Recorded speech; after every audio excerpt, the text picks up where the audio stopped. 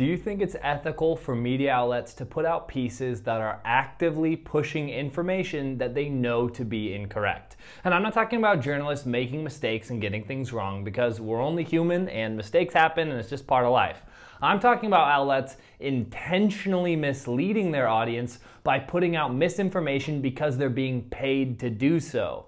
I'd love to hear your thoughts on that. Do you think it should be illegal? Do you think that's just part of the First Amendment and freedom of speech and press? Do you think there's a way to hold them accountable without legal action? I have my own thoughts on it, but I would love to hear your opinion. The reason I'm asking the question is because I was sent this article titled 20 Drawbacks of Electric Vehicles Drivers Overlook, and it's so full of misinformation it is painful to read. Because I know I'm going to have random family members reading that and believing everything it said. From telling its readers that EV batteries aren't recyclable to alluding that EVs are going to collapse the global economy, it's almost hard to imagine a more deceptive article. And like I said, it's totally okay for media outlets to get things wrong. But when they're making the choice to actively deceive their audience because they're being paid to, that feels different to me. That's no longer an honest mistake. They're not even trying to get things right. They're literally just being a mouthpiece for whoever has the money.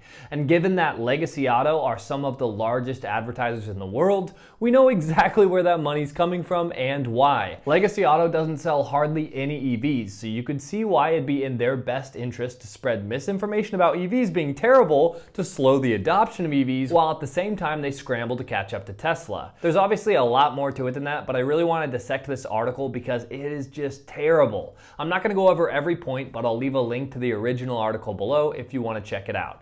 I just want to talk about the most egregiously deceptive ones so that we can clear the air. And we're going to start with number 16, which is not so environmentally friendly, and says that lithium-ion batteries as well as their disposal is polluting since they aren't recyclable. The rising demand for electric power will only raise the level of global pollution. This is actually far beyond what internal combustion engines are doing now.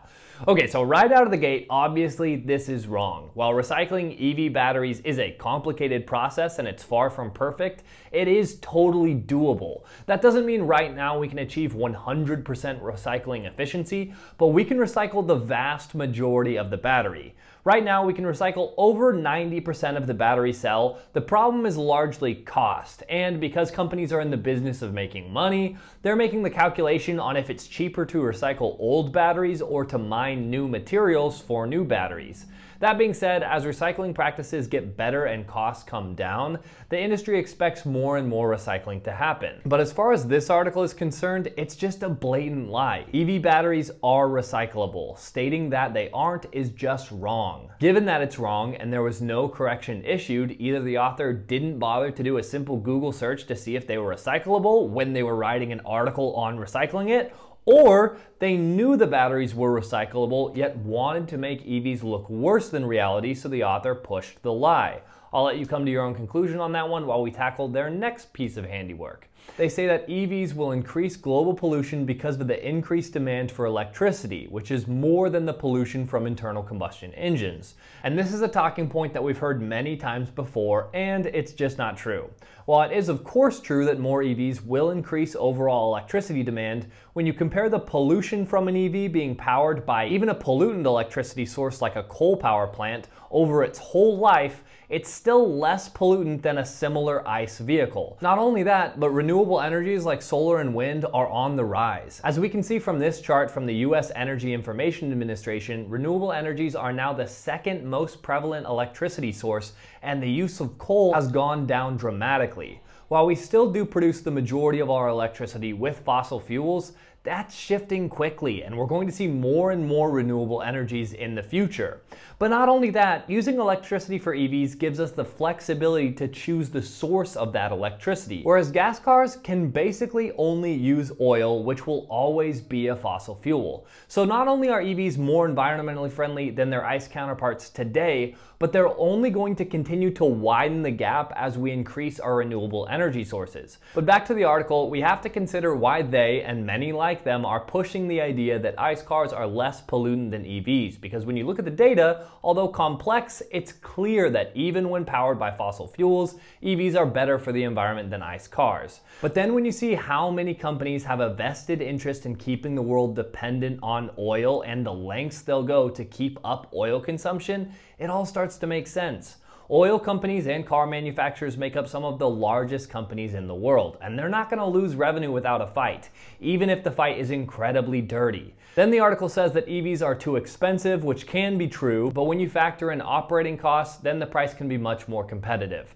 Also, over time, the price has and will continue to come down. They say that EVs have lower top speeds, which again can be true, but given the top speed is around 100 miles an hour, they're very rarely an actual problem. They bring up that having a low top speed is not only disappointing, but it can also be a problem in emergency conditions for European drivers where the speed limit on the highways is much higher. And sure, if you're on the German Autobahn, you're not going to be passing everybody, but most everywhere else, the max speed limit is around 70 miles an hour, which is no problem for even the slowest EVs. But it's points like this where you can see how the author is trying to push the agenda. Point number 8, I find pretty funny because they say that EVs will allow car manufacturers to track your location, which, okay, fair enough, except that you would be hard-pressed to find any modern car in 2022 that doesn't come standard with some sort of a GPS connection. EVs aren't unique in that ability.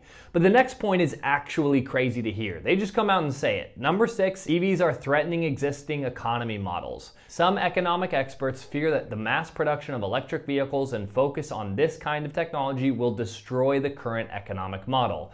That, in turn, will affect global politics and all the worldwide monetary systems as well. If the oil companies lose their monopoly on energy and the oil-rich nations lose their authority on the global political scene, the world could be heading to another crisis.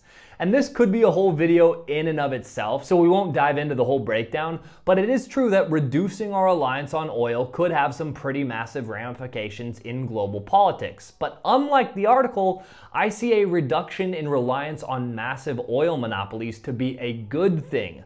Like we're seeing with Russia's invasion of Ukraine right now, which I'm not going to go into the details, but because Russia is a massive global exporter of oil, they have a really powerful card available to them. Also, it's not only cars that we use oil for. I can guarantee that even if we switch to 100% EVs, oil will still be widely used for tons of other things. Anyways, what this article seems to be arguing is that we want to maintain our dependence on oil monopolies, and I find that a ridiculous idea. I'm sure I don't have to explain why actively maintaining monopolies isn't a good thing. Then number 5, they say that major car companies aren't convinced that electric vehicles are the future. That's obviously not true. Every major car manufacturer that I'm aware of has made some sort of a pledge to be electric in the next few decades.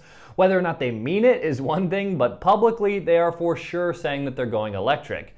Then they say that EVs can't be your only car in your household, which is clearly not true. The article says, if you own one or you're looking to acquire an EV, you should know that it can't fulfill all your transportation needs. If you want to go on a road trip with your family, you will need an internal combustion vehicle due to the range concerns and personal peace of mind. And that's just not true. While I agree that where you live is going to make a big difference on how easy it is to own an EV, the idea that you can't make a road trip in an EV is just silly. You can look up countless examples of people doing 1,000-mile road trips in their EVs, but to prove the point, here's a road trip from New York to LA driven in a Model 3. That's a 3,000-mile road trip. So yeah, without a doubt, you can have an EV as your only car. Their last point is another one that we hear a lot, and it's FUD that's pretty expected at this point. They say most drivers lease their electric cars and then return them to the dealer after a few years to get a new model. However, those people who have bought electric vehicles could experience great difficulty selling them on the used car market or trading them in at the dealership. That is because electric cars depreciate much faster than gas-powered vehicles since the technology is so new and still evolving. So that premise is that most people lease their EVs and then also that EVs depreciate faster than ICE vehicles. Let's address the first leasing issue because it's super easy. Legacy Auto traditionally leases about 1 in 4 cars, whereas if we look at Tesla, who sells the vast majority of EVs in the US, they lease about 1 in 20. So at least for the largest EV manufacturer in the world, leasing is much less common than with traditional ICE cars. Easy. But now we need to look at depreciation because this is something we hear a lot. As you could probably guess at this point, it's not true. The Tesla Model 3 actually has the lowest 3-year depreciation of any car. Not just any EV, but any car. After 3 years, the Model 3 depreciated on average about 10%, whereas the industry average for ICE vehicles in its category is about 40%. So not only is depreciation not a problem for the Model 3, it's actually a huge selling point for Tesla. But even if we look at the Model S, which has a 3-year depreciation of about 36%, that's still slightly below the industry average for ICE vehicles in its category. And it's important to remember that every other EV that isn't a Tesla has a much higher average depreciation of over 50% in 3 years. And when you take that into consideration, it makes Tesla's numbers even more impressive. It's not just Tesla has low depreciation for an EV, although it does. It's that Tesla has lower depreciation than ICE cars, which is a huge selling point for Tesla. The data is so split, you almost want to split EVs into 2 different categories, which are Tesla and non-Teslas, because the difference is so dramatic. Anyways, that's the end of the article, and now you can see what I mean. It's not just that they get information wrong, it's that they get it intentionally wrong because they're pushing their agenda that they're paid to push. It's seriously painful to read. Alright, that's going to do it for this video. If you liked it, leave a like and subscribe. If you appreciate someone taking a stand against these media outlets that are extremely biased against Tesla, consider supporting me on Patreon. Huge thank you to my current Patreon supporters for allowing me to make this video. Seriously, you guys, the support means the world to me and allows me to keep making these videos, which is my dream job. I love that I'm in the position to try and correct the record and fight back against this corporate propaganda. And it's because of your support that I even can. So seriously, thank you.